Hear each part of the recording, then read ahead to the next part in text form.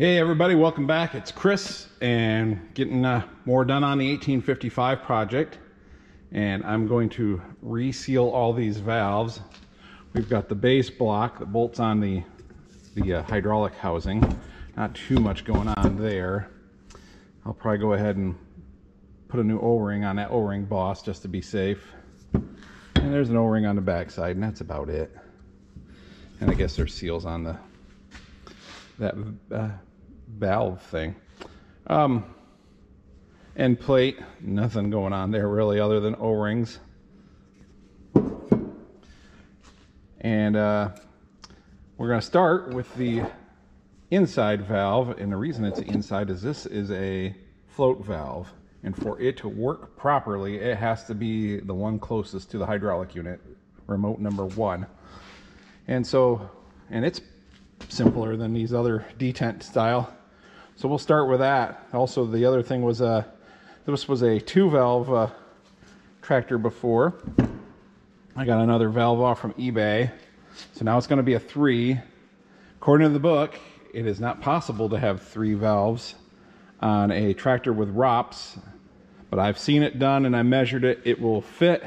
The problem is you got to get them on before you put the ROPS on, because once that's on, there's not enough room to do anything. So if you ever have to service them, you have to pull the ROPS off to do it, but it is possible. So let's get at it. I guess it works. Someone had a cotter pin as a connector for the lever. Whatever. Guess we'll have to try to find an original one of those, although it did work. Let's see, we'll get the these 2 Allen-headed bolts out of here. And it's not that size. Looks like maybe 3/16.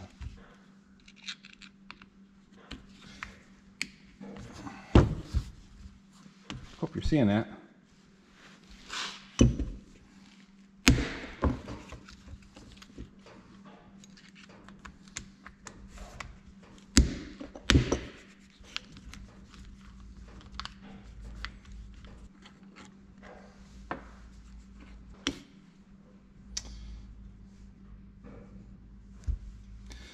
Clean that baby up. So much crud in there. I think there is a stamp ring. Or is it a nut? I'm gonna go wash this up some now that I got that cover off the back. All right, it's definitely I've got a, no, it's just a nail, but something to keep the spool from turning while I turn this out. These valves will work in other positions. As far as like our 4225, we've got we added a 4th valve, and what we had on hand was a float, so we stuck it in there, and it works. It doesn't float because it's out in the 4th position instead of the 1st one, but that's fine for what we use it for.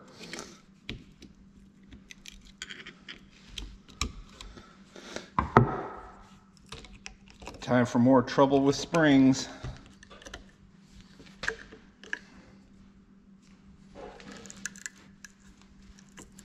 I guess I can, maybe. There we go. I do believe we can take the valve out the back way now. Something else, or the spool, I guess, out of the valve. Something else to consider is each of these is kind of custom fit, machine fit. I don't know, custom machine fit, but it's not advisable to take a spool out of one valve and put it in another, just because the fit is customized that much. So they always recommended if you had to replace the body or you had to replace the spool, you just got a whole new valve because of that custom fit that they were machined to at the factory. These are made by Cessna. I don't think that's any relation to the planes, but someone can correct me if I'm wrong. There is this plug here in between. It has some O-rings on it, and it can leak. That one I was talking about on the 4225 started leaking. And I didn't have to take the whole stack out, but the 2 bolts on the bottom straddle it, that groove right there. And that's what keeps it in place. And so you got to pull the bottom 2 bolts, but you leave the top ones in, and you can pull this spool out, and there's an O-ring on there that, you know, doesn't want to, oops, you can drive it in too far, just like that.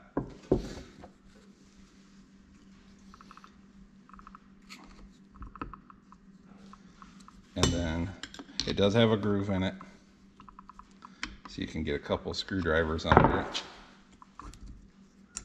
There we go.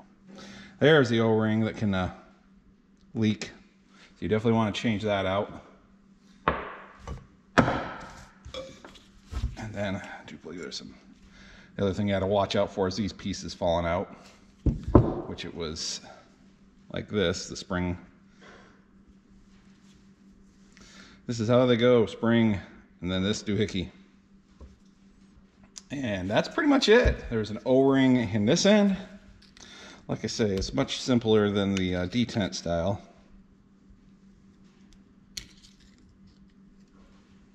As we'll see. That'll be another video. This one, I'm just going to get O-rings out of an O-ring kit to repair it, because well, you only got like what? 3 O-rings here. It's interesting, the back one's different than the front one. All right, I do believe that's apart already. So now I just need to clean everything up good, and we can go back the other way with new O-rings. I'm getting low on some of this stuff. This is the same O-ring I just used on the 3-point hitch lever. Well, that's new. That's not.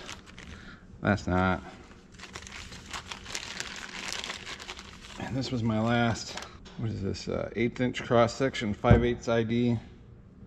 Seals the spool. And I've made it all sorts of slippery, and probably should have greased it after it was in there.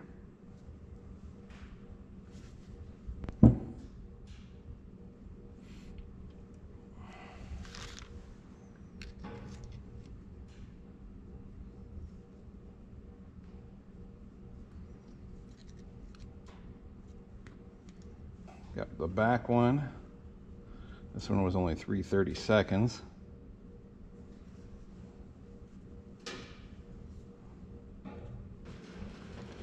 Try to get that in the groove.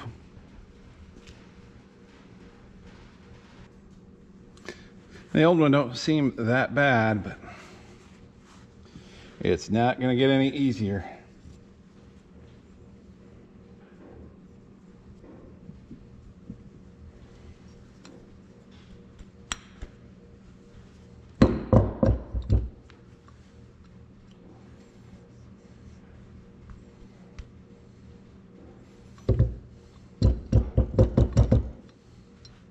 Hope I ain't slicing that baby. I do have more of that one at least.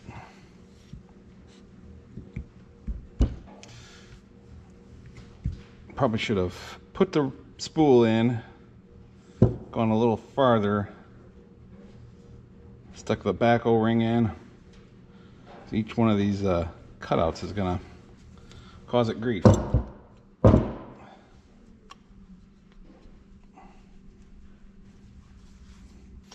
Then I have the same problem in the front. Well, I found this in there, a thin slice of O-ring. Let's hope this is this back one. It is, I can see right there.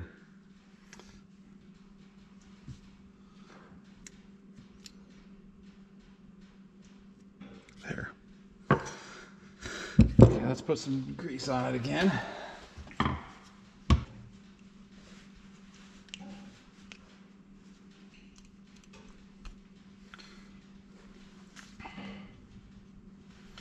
All right, pushed it back, spin it around.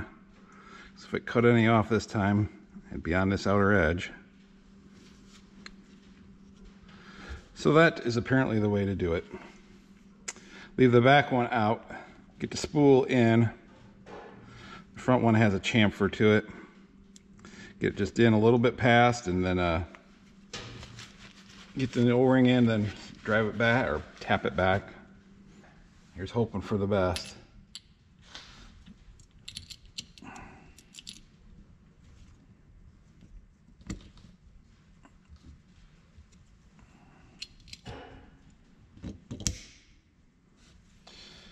There we go.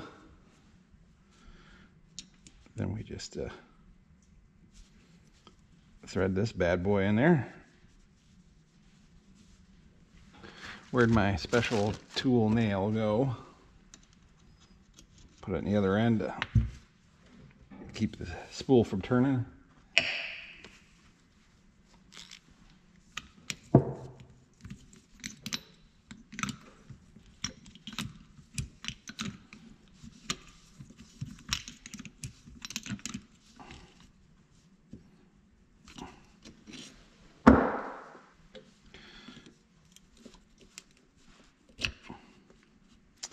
Slide that baby on. These are there's two up in there. They drill through.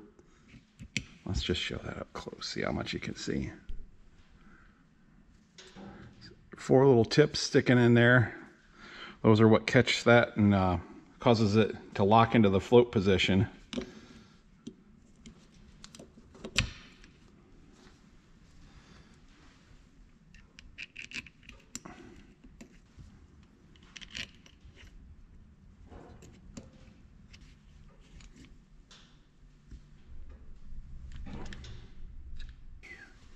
We just need, there is a backup washer on here. So I got my fresh O-ring. The backup washer goes away from the pressure so that the O-ring is pushing against the backup washer when there is pressure.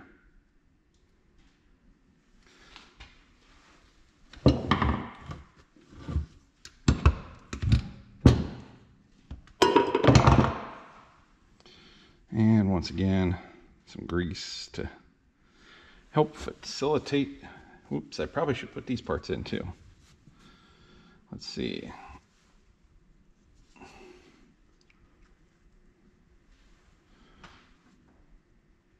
Let's see if it's gonna fall out like that. Yeah, of course it is. More grease.